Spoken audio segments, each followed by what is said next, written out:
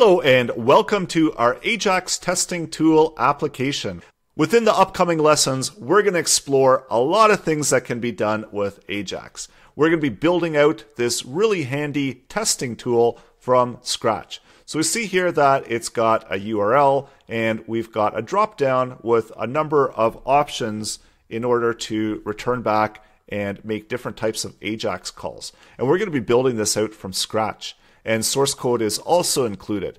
Also different methods. You can select get or posts and you can enter in some values. So let's go ahead and make a request and see what happens. So we've got our first request there and we see that we've got the response text gets output, status, we've got JavaScript response, and we're also console logging that out so we can see that response information there in the console as well. So let's try it with jQuery. So same URI, make the request. We see that we get same thing here, output 200, jQuery response, and we've got that data call down there. So these are all different calls that we're making, and you can see that within your console. So they're all XHR calls.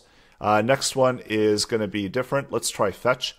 So fetch is going to be a little bit different because the type of Ajax, it's going to be fetch. If we go into our console, we see that we've got the same information. So they all work the same way, and that's really the point of this application, to try it out in a number of different ways. Let's try the Axios library. So there we go. We get the same old data, 200 Axios response, go over to network, and we see it's an XHR Ajax request. We also introduce incorporating post as well. So if we've got Ajax and instead of get, we want to post some values, we can see that we're posting values to this URI. It's receiving them, it's updating them, it's created a brand new ID, and we can do that with jQuery as well. So another post, new ID there.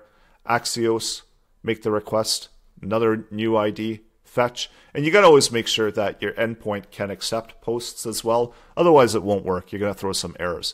So this is a very versatile application. There's a number of different APIs you can try out within it, and it's not really up to you. You can add in different APIs, and this one works on get. So let's update that to get.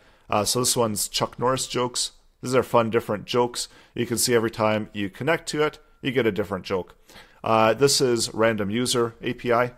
These are some open APIs, and there's a lot of different APIs that you can try out. So right now we're doing fetch. You can see that we're retrieving all that information. I'll make it a little bit bigger so easier to see. We can do this with JavaScript, making the requests, jQuery, and Axios. So I think you get the point.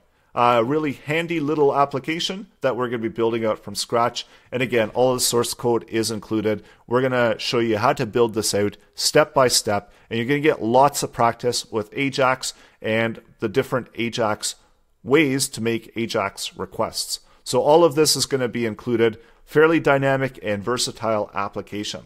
So when you're ready, let's start building this from scratch.